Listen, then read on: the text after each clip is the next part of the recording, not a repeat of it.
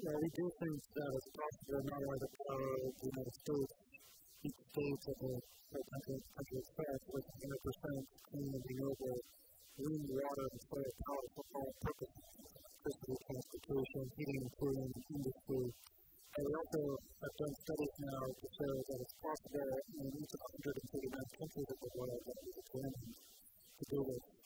And such a transition is not only necessary, but it's also technically and economically possible. And there are social and political barriers to actually getting the full implementation, although there has been some progress recently. So we think there are so many benefits. So not only due to job creation, we talked about 22 million jobs worldwide net over the last such transition, and eliminating 4 to 7 million premature air pollution deaths, which will cost the world today over 3% of the GDP of all the countries in the world.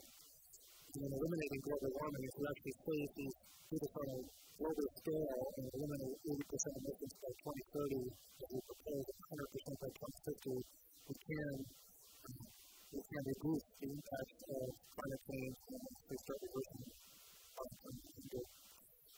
Then we would also stabilize energy prices. We make each country self-sustainable in terms of energy because the plans are where each country can produce their own energy, reducing international conflict, and we create more distributed energy, allowing removing the 1.3 billion people in energy poverty worldwide. And this would allow a lot of those people to generate their own energy. And by decentralizing power, we're also reducing catastrophic risk and terrorism. And that is the major result of optimistic assessment. Do you think it's a realistic assessment as well? It's realistic in the sense that it's definitely possible and economically possible. And if we don't do it, we're just costing ourselves jobs. If we don't do it, we lose potentially 22 million jobs we could have had. The cost of energy will be similar and eventually less, even though we keep the goods stable. But we reduce health and climate costs, which, if you compare them to energy costs, like just to give an example, the cost of energy, the levelized cost of energy is around 11 cents per kilowatt hour in the fossil fuel world in the future, which is similar to the clean wind, water, solar world. But the health and climate costs are a total of 17 to 25 additional cents per kilowatt hour. So we're really talking 28 to 36 cents a kilowatt hour for fossil fuels versus 11 cents a kilowatt hour for wind, water, solar. So we reduce the cost by 60 to 75 to 80%. Mike, how do we roll out the year that's more aggressively than we have been? Well, from my point of view, it's mostly information. I think most people are not aware of what's possible. So, as I mentioned, we've developed plans for 139 countries in the world to go to 100% of water and solar. And these plans were just recently released. And they can be found at, if anybody wants to find them, on the website, solutionsproject.org. This is solutionsproject.org or 100.org. And if you go on there, you can click on a plan. And so getting this information to lots of people is very important. So we've provided these plans for states and group of states in the U.S.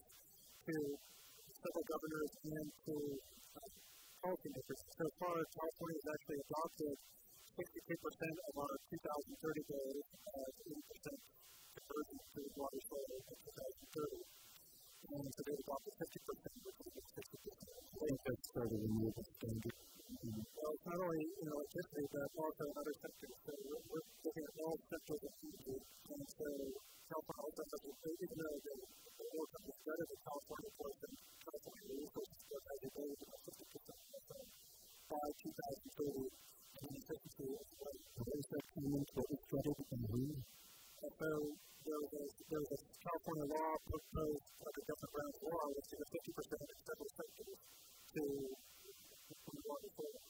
And that was and the transportation portion was gutted by the oil companies. The oil companies convinced several Central Valley lawmakers on the way forward. So it was gutted. Unfortunately, the California Resources Board actually has the power to do something.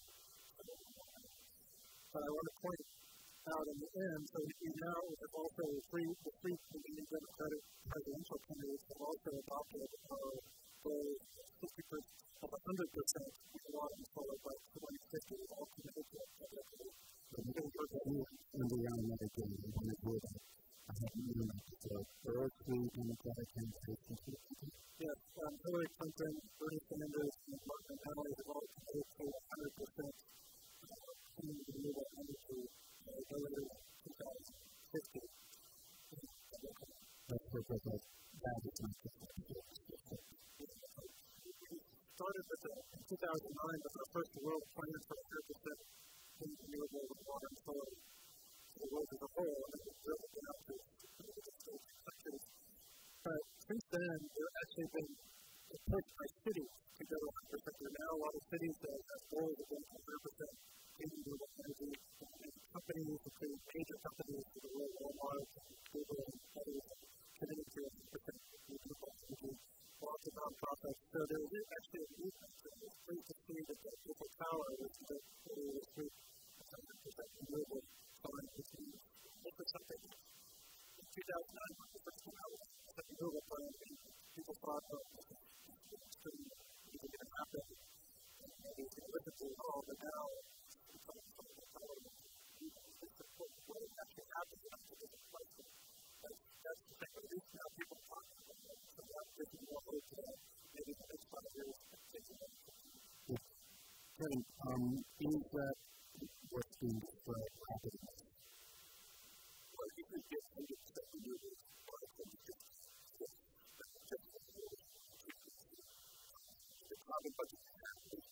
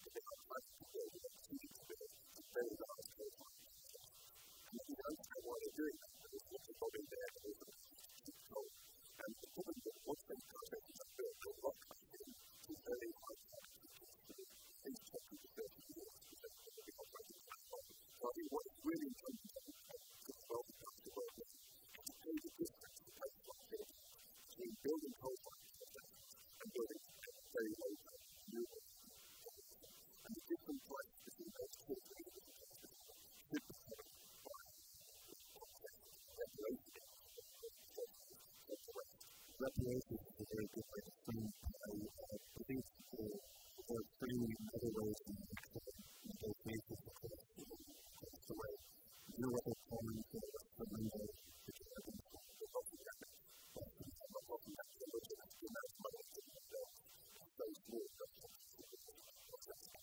To some extent, it's some model is correct when it says as long as you keep going and keep going. Well,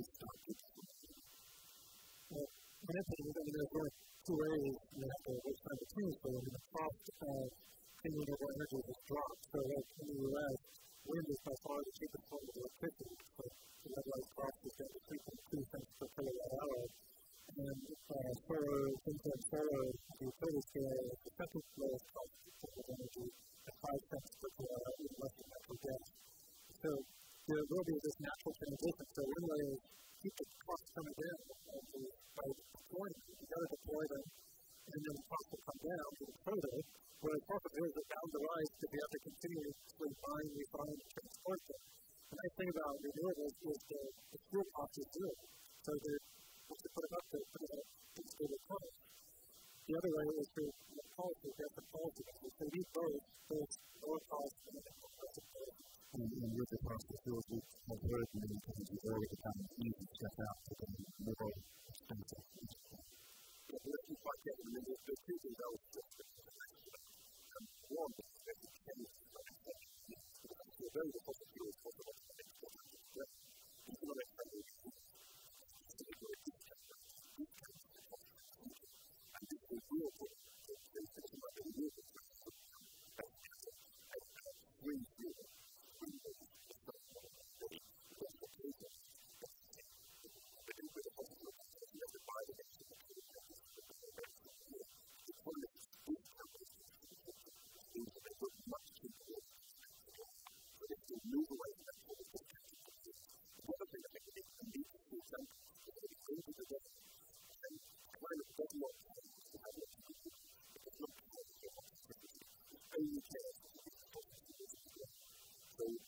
make a transition to renewables, we also have to make sure to keep the cost of the grid. At the moment, what a lot of renewables are doing is actually providing supplement benefits over the top of the cost of the grid. They're not substituting they could be. Oh, they absolutely could be. That's what we need to do. We need to ensure that we are using renewables and we are keeping the cost of the grid. That's what we do also. We need to come to the link with that because I think Norway or the UK area, these are very good people. And yet it's possible to make these people switch countries. So we will no longer get the world of West and West countries. And we can obviously we will keep it. We need some countries to get to it. No way. Could not really give you a and these are on a positive note. So my own university, we had a natural gas plant. About 80% of the heat and electricity was actually right outside my office building. So we tried to walk by it. The fumes from it was really annoying. And it was bulldozed 3 weeks ago. And it was replaced with heat exchangers, boilers and chillers, and solar electricity. So that was actually an example of the replacement for the old lifestyle. We already had one blight. I did, before we leave into brain stuff, I wanted to ask you about the objection to the renewables that the sun doesn't shine on the industry. Yeah, so that's the criticism is people say that the industry is sort of intermittent and reliable. And so we just did a study looking at whether a 100% wind water solar system in each of the 48 contiguous U.S. states would be reliable enough. And they found that by using meteorological data and actually calculating the wind energy produced by wind turbines in every single state and solar produced in every single state and matching the gates power demand, that's minute by minute, over the U.S. and combining with low-cost storage, electricity and heat storage, including without battery storage, but concentrated solar power, pumped hydroelectric power, hydroelectric power, heat and rocks and water, we can actually maintain 100% reliable grid at 100% of the time. So it's really just an optimization problem. It makes it easier when you actually electrify all sectors because you have to move what's called flexible load. You can actually power, you don't have to attach a wind turbine to a car to drive it. You have to charge a car and run it. It makes it easier to build. Now, any closing thoughts that will fit you in? I would say, the original part of it is technically and economically feasible to transition the entire world to energy systems that can be renewable. There are obviously social and political barriers that feel that it can be overcome.